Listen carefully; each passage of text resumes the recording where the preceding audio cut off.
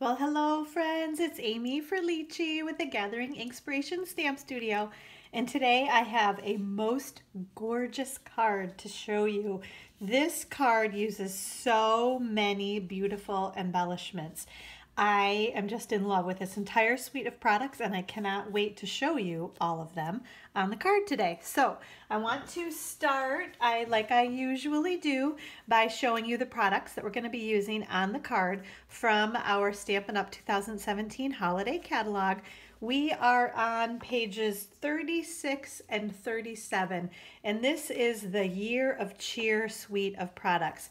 And I don't know if you can see it so well in the video, but it's just all this like kind of glitzy, glamorous, like the beautiful gold and silver and champagne tones. I am totally in love with this whole suite.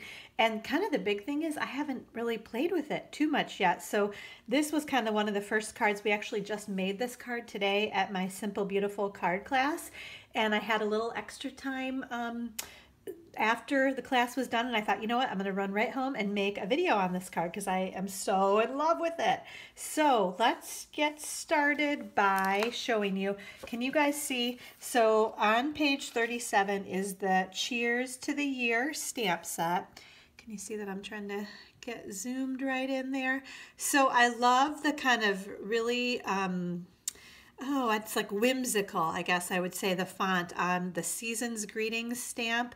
And then this one says, and so your story begins. So the thing is that this stamp set, it's not just like holiday. Can you see that? They've got the Mr. and Mrs. and a cheers to a new year. And then these really pretty snowflakes, some little baby hearts and stars. And then these circles here, again, that kind of whimsical look to both of those. And it says that they coordinate with the layering circle framelits that can be found in the annual catalog on page 214. But like I said, just to really love the font, love that this is versatile. It's not just for the holidays. You could make some beautiful wedding cards with this entire suite of products as well. Also, we are not using all these things, but I love this Winter Wonder textured impression embossing folder. It's like a huge snowflake that you can emboss on your card.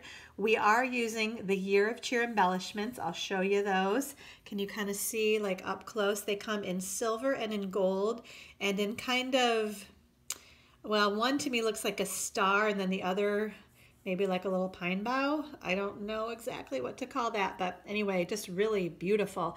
The Year of Cheer Specialty Designer Series paper. So this paper, if you can see, you get 4 different patterns and then 3 of each of them.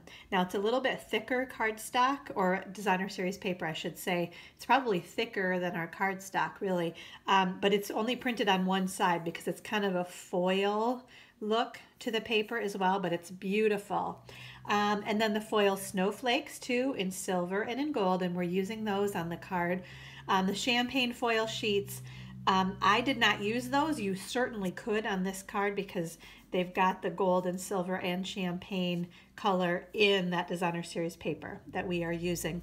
And then last but not least is that Year of Cheer specialty washi tape, again in some really pretty gold, silver, and champagne tones. We're not using that either, but I just, oh my gosh, it's just beautiful. I love, like I said, this is just a gorgeous suite of products, and I think you're gonna have so much fun playing with this. So I'm going to scoot that out of the way. And let's go ahead and get started. Let's see. So, and actually this is really cool because this card doesn't have any big shot work on it. So we are just going to pull our things out of their packages and we're going to do our stamping and we are going to have some fun. Okay, so I'm going to move my card kind of over there in the corner so I can see what I'm doing.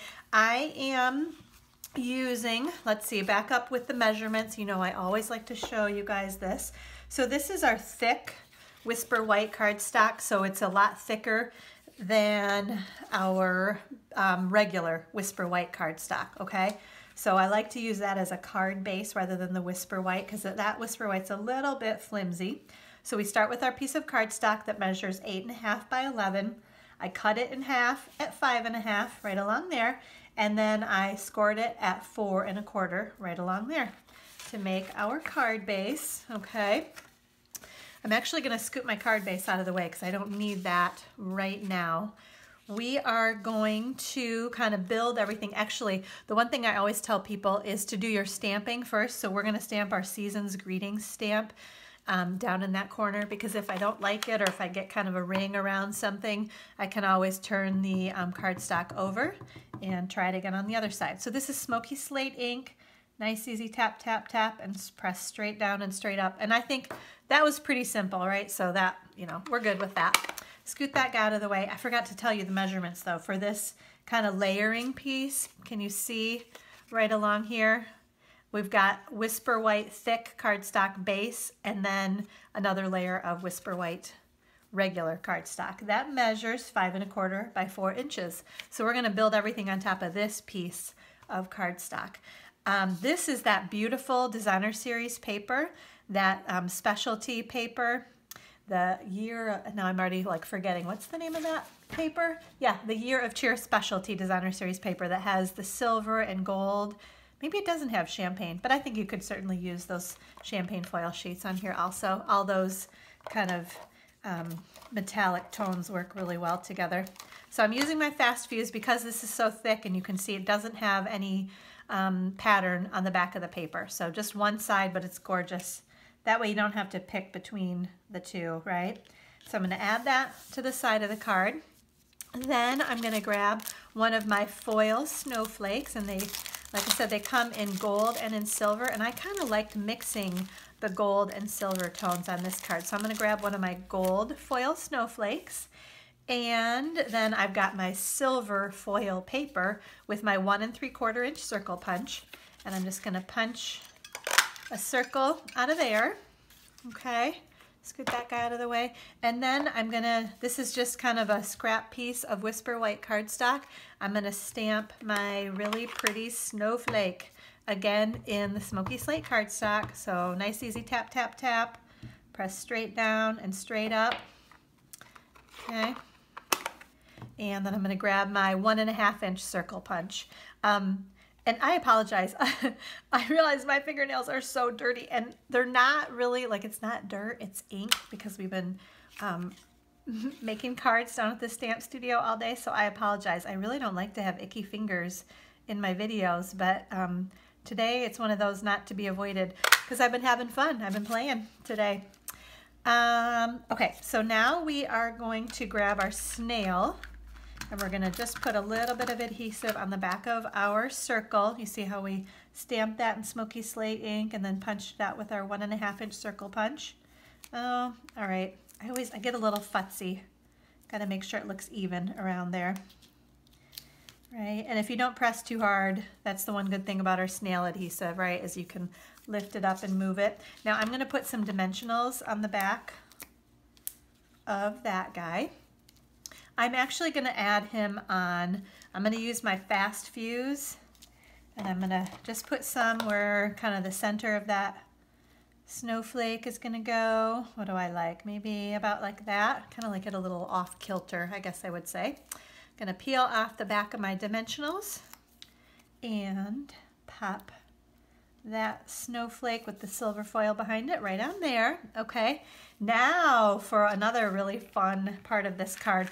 These are those Year of Cheer embellishments. I showed them to you in the catalog, but can you kind of see them? Oops, I flipped them all over.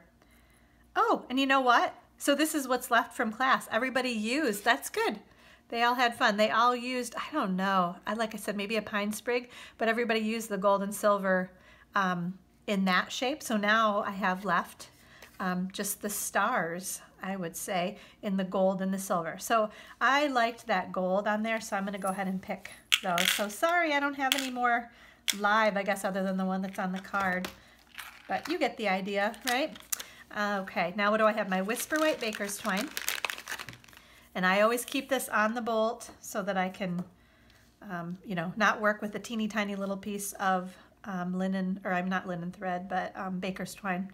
I'm just going to pop that through. See, that has that little hole there. You could, like, this would be like really pretty on a necklace or something too, right? Okay, so I just looped that through there. Now I'm going to tie a knot to kind of hold it in place, right? And then I am going to make my bow.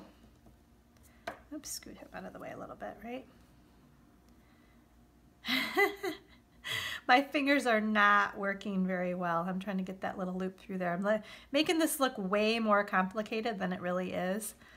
Although not everybody loves making bows. I'm a huge, I love all of our ribbon, all of our baker's twine, so I'm making bows like crazy, and people at my classes are like, oh, Amy, seriously, another bow? So they don't always love them quite as much as I do, but I'm always there to help them. I can always make bows for people if they don't like to do that. Okay, so I think we've played with that enough. Grab my snips and pop that off and move our baker's twine out of the way. I think these work best if you use a glue dot. So I'm going to kind of on the back here, I'm just going to stick this. This is the easiest way to work with our glue dots. Just stick it right on there. Now it's on the back of where I want it, and I can kind of maneuver it into position. And I kind of had it tucked a little bit up underneath that silver foil, right? And I'm going to trim this. I knew that was a little long. I'm going to trim him down a little bit. Actually, he still looks a little too short, doesn't he? I trimmed the other one pretty short, so, or too long. Need to trim him a little bit. There we go. Okay. So, oh my gosh, look at how beautiful that card is, right? So now let's actually put it, that whole front, let's put it on our card. I'm using my fast fuse here because this is pretty hefty with all these little embellishments and things on the front, the card front. So I want to make sure it stays. But again, this is one where you don't have the kind of forgiveness that you do with the snail, right? So you got one chance to put it down, especially once I smooth it like this, it's not coming up. So look at that, super simple, super cute. It's all about the paper, the foil snowflakes, the silver foil paper, and then isn't that so pretty how that really mirrors. It's a little bit bigger, smaller, but it very similar to the snowflakes that are on that designer series paper.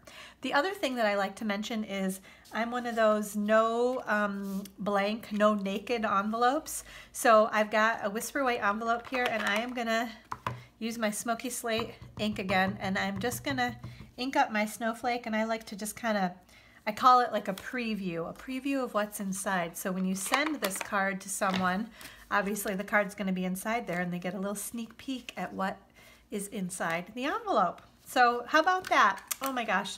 So, and the really kind of nice thing about this card is there was no big shot work. So if you don't have a big shot, as long as you have the other products, you are gonna be all set to make this card.